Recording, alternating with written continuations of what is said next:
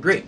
So now that we have our hardware set up, let's go ahead and take a look at the software to actually make this sensor work the way that we want it to work. So Energia.nu is where you can actually get the software tool that we'll be using.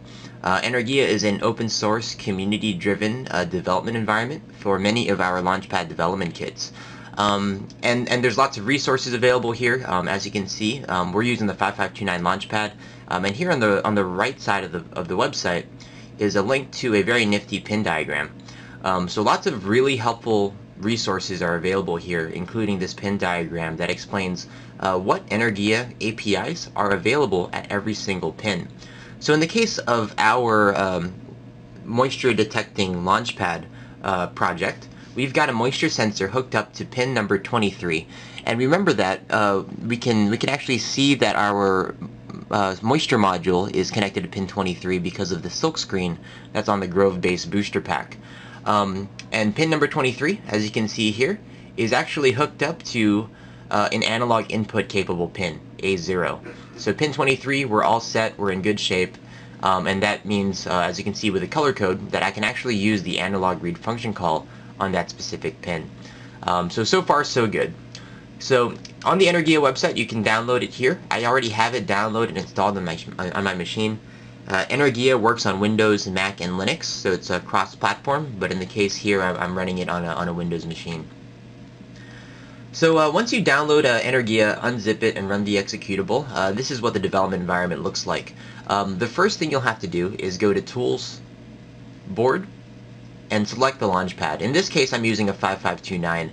However, this project example that I'm running through will work on most of these Launchpads as long as you have the Wi-Fi booster pack plugged on top.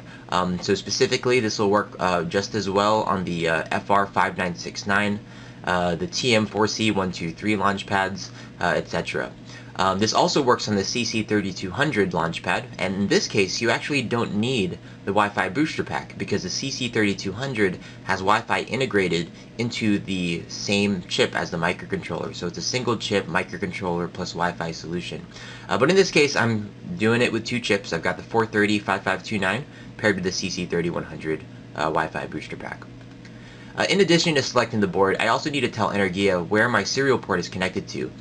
So I've already checked my device manager, and in this case I'm looking for something called MSP430 UART, or application UART. But depending on the Launchpad, it might resolve as a different name in your device manager. So just go ahead and double check, make sure which COM port it is, but typically it's the last one on the list. So in my case, COM port 251 is what I need to use here. Great. So now that Energia knows what board I'm using and Energia knows which COM port to listen to, I can actually start interacting with my Grove module. So to do that, I'm actually going to go ahead and use one of the pre-packaged examples that Energia comes with. So I can actually go to File, Examples, Basics, analogRead serial. And in this example, I'm going to basically read an analog input channel and print the sensor value onto the built-in serial monitor that Energia provides.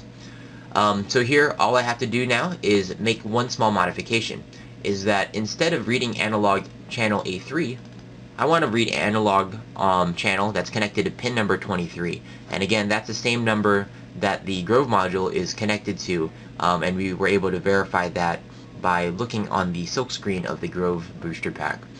And just like that, I can go ahead and push this button here. The code will compile, and I can click on serial monitor during compilation, and that will basically trigger the serial monitor that's built into Energia to open immediately after the code is compiled and flash to the Launchpad. There we go.